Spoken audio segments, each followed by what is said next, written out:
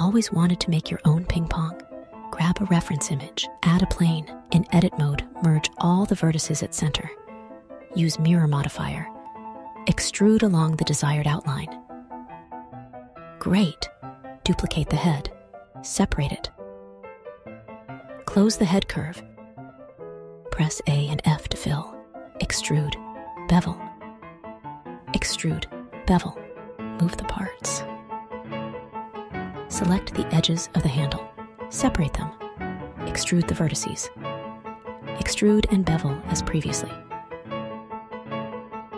Move this a bit. Duplicate and rotate. Add colors. Looks cool. Now add an empty object and make it the parent of all the parts. Now you can move it. Great. Make the ball with an icosphere. Great. Now animate.